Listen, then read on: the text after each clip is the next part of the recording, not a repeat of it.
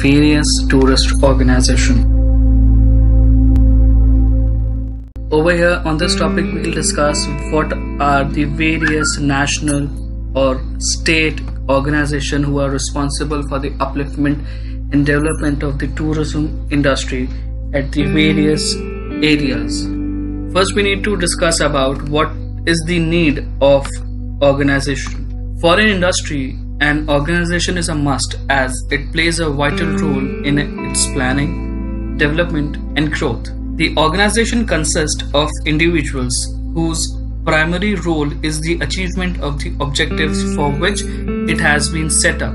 In the aspect of tourism, why is there any importance of organizational phenomena is not a difficult thing to find out. In fact, tourism is an collectivization of the various aspects which not only confine themselves with their own territory, but has to be concerned themselves with the outside world as well.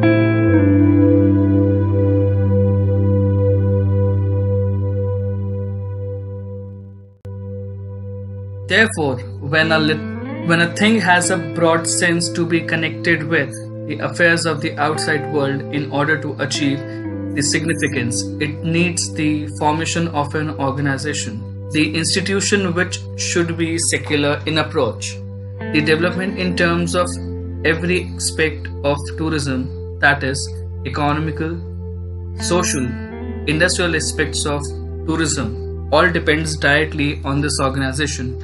It relates to the structure of the industry and is concerned with the issues involved and the approaches to it. In case of industry, organization has to devote many-fold success of its different branches. These objectives may be of three major fold. First, attraction, for example, climate, scenery, historical and cultural features. The accessibility, that means how one can reach that particular destination, is known as the role of accessibility. For example, the distance of destination, their location and the transportation facilities. Amenities means what all facilities are available in terms to accommodate the people reaching there for the tourism purpose. Accommodation, catering and other entertainment facilities.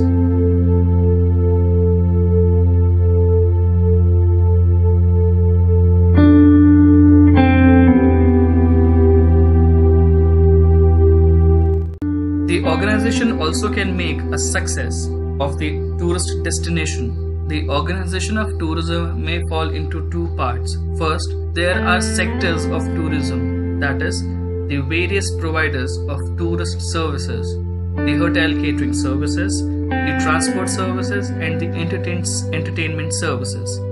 Secondly, there are the levels of the tourist organization. We have the nationals, regionals, locals and international. The organization of tourist industry in any region varies considerably due to the nature of the organizational setup.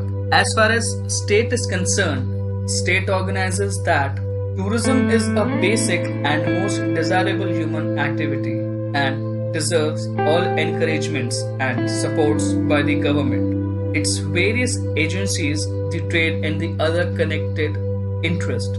So, in order to manage the organization and to promote this smokeless industry by the help of the organization, any level of tourism should have some objectives. The objectives are not policies, as these later things are subjected to change. As far as state is concerned, the state recognizes that tourism is a basic and most desirable human activity and deserves all encouragements and supports by the government, its various agencies, the trade and the other connected interests. So, in order to manage the organization and to promote this smokeless industry by the help of the organization, any level of tourism should have some objectives. The objectives are not policies, as these later things are subjected to change. The objectives are permanent things without which the backbone of tourism can never be strengthened. For example, in Madhya Pradesh, most of the area are tribal dominated. The Chhattisgarh Plateau, the Bundelkhand and the Malwa region, the Bastar district are all tribal dominated.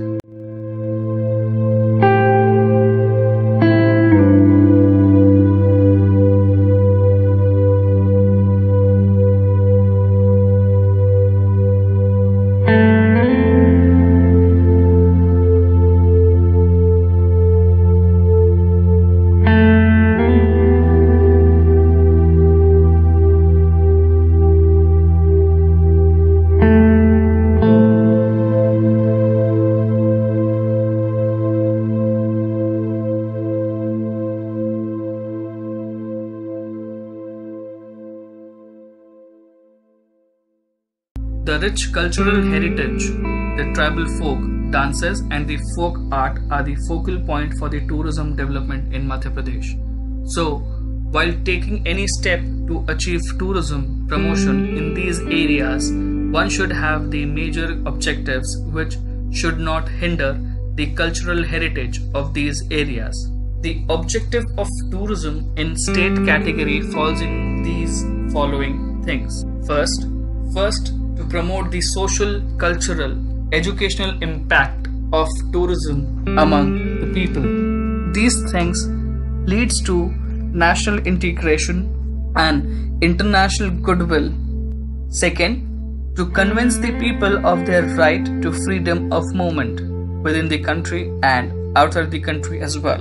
In this aspect, it also declares that all the necessary steps should be taken to facilitate the entry, exit and stay of tourists in the country, whether local or foreign, to enhance the economic objective which promotes and strengthens the economy of the country, to awaken public consciousness about tourism advantages and to take necessary measures, mitigate and eliminate any adverse impact on tourism may cause any field.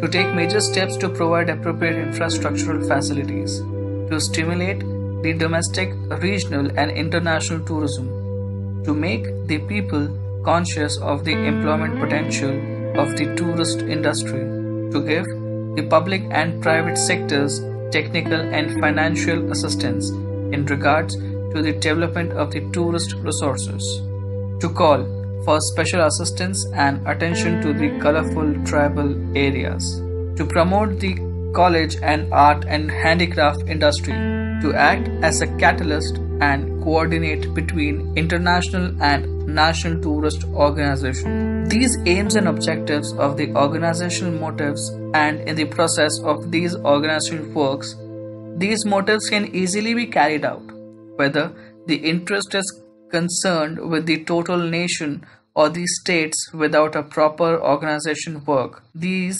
vast network of system can never be carried out. Tourism is a large dimensional body with the importance attached to every minor aspect of it.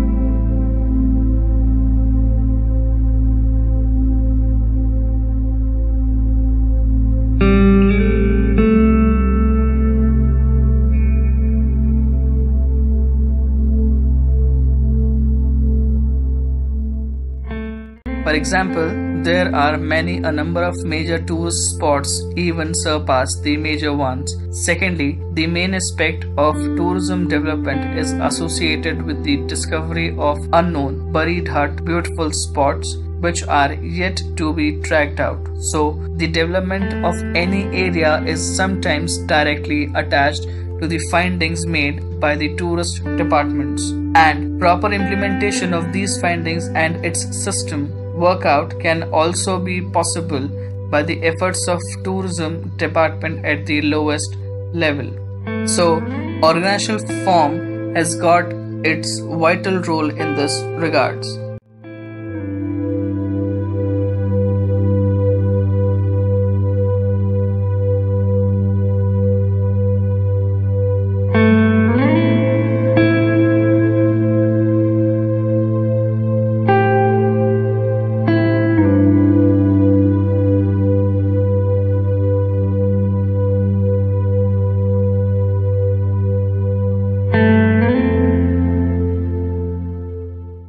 The aim of organization is to deploy staff into working groups associating those with similar functions or purpose so as to move efficiently to obtain a desired result from their combined efforts. In other words, the organization means combination of a group of individuals whose main purpose is to achieve through the group action the objective of which it has been set up. The organization of tourism is complex and involves literally hundreds of divisions and units. This starts with the National Tourist Organization, followed by the various other private organizations. NTO. NTO is the body responsible for the formulation and implementation of national tourist policy in India. Almost all the countries have tourist organization. The status, powers, responsibilities and resources vary a great deal from country to country depending upon the number of conditioning factors, especially the differing potential and constitutional structures. But now with the increasing flow of tourist traffic in recent years, the study area has been playing an active role.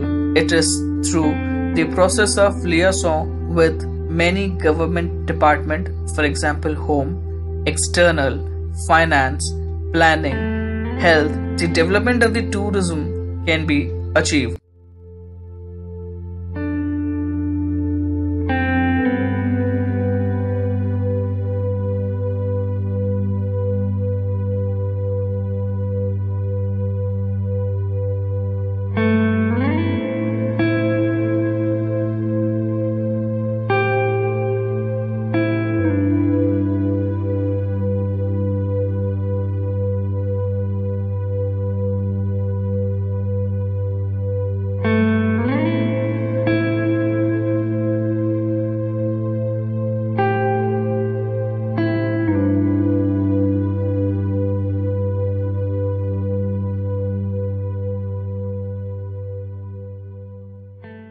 National Tourism Organization (NTO) has its own branch offices established to correlate the main organization with the local travel agencies, trade and tourist agencies. Prior to the function of the separate organization, tourism was the part of the Transport Ministry, but by the end of 1946, it was due to Sir John Sergeant, the then educational advisor to the Government of India.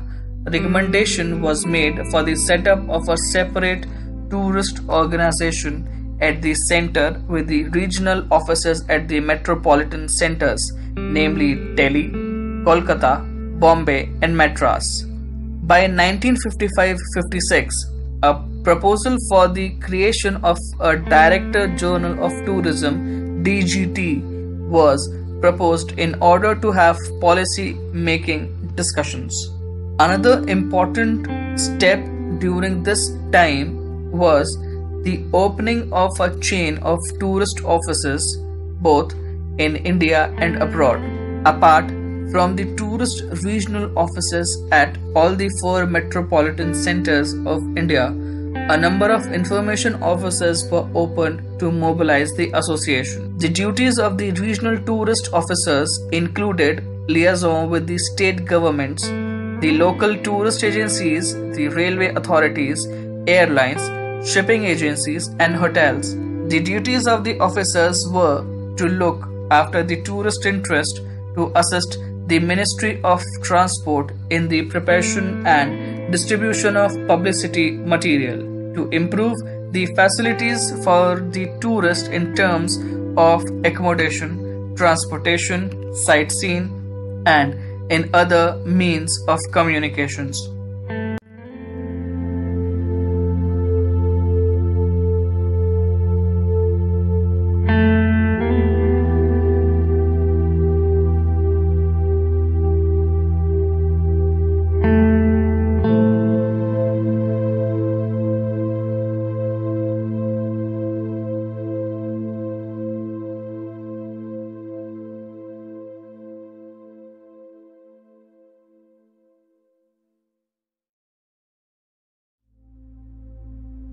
In order to establish liaison with various ministries and coordinate various activities pertaining to tourism, the department is represented on the following committees or the advisory boards: Civil Aviation Department Fund Committee, Advisory Committee on the Indian Airlines, Indian Board for Wildlife, Central Advisory Board of Archaeology, Aerodrome Planning Group, Hotel Industry Study Group. Ad hoc committees to review rules regarding protection of monuments: Central Post and Telegraph Advisory Council, ITTC, Indian Tourism Development Corporation.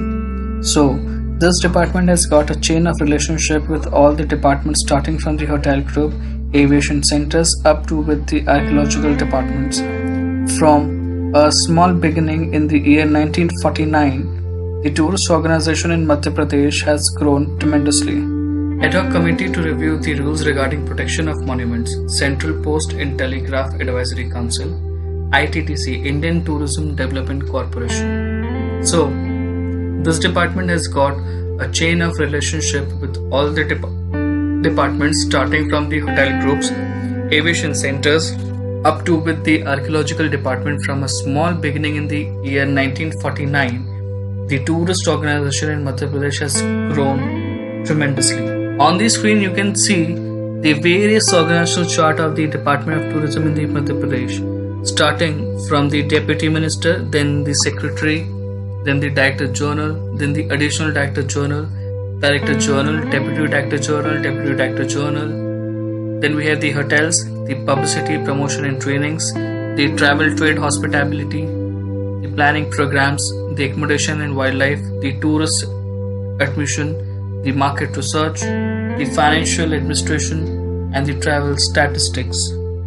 Besides these personnel, there are number of subordinate officers as accountants, clerks, and others who work sensibly to promote the growth of the organization. Apart from these officials set up in the corporation, tourist officers have been employed in every regional centers, such as railway stations, nodal centers of each city, who provides first-hand information about the tourist spots and help in providing the vital information about every aspect of tourism, such as transport, fare, accommodation, etc.